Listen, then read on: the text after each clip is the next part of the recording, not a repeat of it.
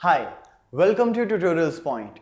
In this video series, we are going to begin a very demanding technology of nowadays, that is ReactJS. In general, we also call it React. So as the name says, ReactJS, it is one another platform or framework provided by JavaScript which is used to create the UI of the website. That means if I talk about the full stack development, this ReactJS will be the part of the UI development as you work with Angular or Vue.js, or there are few other technologies, but nowadays this particular product is very much in demand. So in this particular tutorial, we will learn all the different aspects which will be helping us for creating the UI using the ReactJS.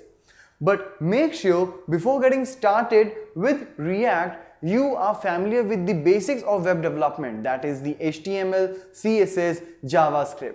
As it is for the UI, so HTML and CSS will be commonly used for putting the design and for creating a web page, while JavaScript is a scripting library which we are using in the React. That means React is actually using a JavaScript library, so for using that we should have a knowledge of JavaScript. And NPM, that is a part of Node.js, that is Node Package Manager. So for setting up the environment, we will go for this NPM.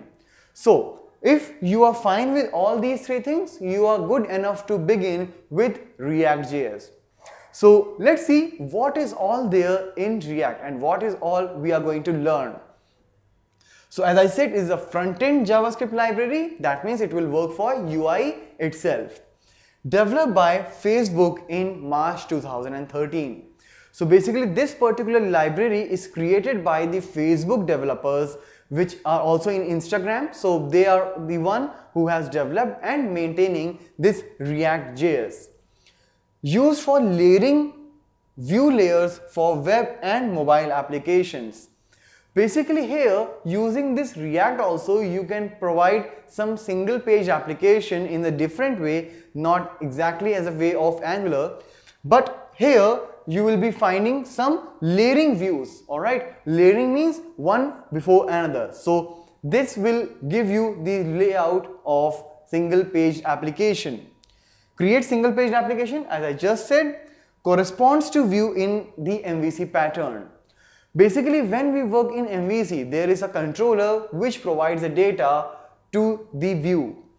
And here, we will not use the terminologies like controller or model something, but the way we will approach the views, or maybe we want to try to send some data to the view, it will be similar to the MVC pattern. And it is licensed under MIT, though it's a bit controversial, but now it is being licensed under Massachusetts Institute of Technology. Now, let's go through some of the features which this React provides. So it provides virtual DOM. Virtual DOM means document object model that we know. Virtual DOM means when you will be working on the component of React, you will be able to return the HTML. As in the return statement so far in the programming, we used to return a value. But in the ReactJS or in React, you can return a part of HTML from the component. That is a virtual DOM which can be rendered on a web page. Uses JSX. Though you can also work with a typical JavaScript here, but JavaScript with extensible feature is recommended. When we will start working on the React, we will cover the JSX part as well in deep. Component based. Whenever you will start working on React, first thing which you will create is a component. That component will be responsible for getting the data, for making all the programming operations and returning the virtual DOM, the HTML template to the view. So this is why this is component based, because each and every task which we will perform here will be component based. Cross platform. You can work with ReactJS in any platform, whether you are a Mac user, Windows user or Linux user. Since here we will be working in Windows, so I will show you the environment setup for Windows only, but in the similar way you can perform the things with the other operating systems as well. And it provides one-way data flow.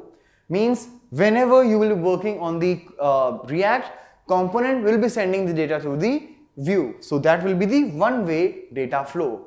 Though using some tactics you can make it two-way also, but generally we will go for the one-way data flow itself. So these are some basic features of React. I'm sure you would be having some idea now about the ReactJS. In the next video, we will start doing some environment setup and we will then start working practically on React. Tutorialspoint.com. Simply easy learning.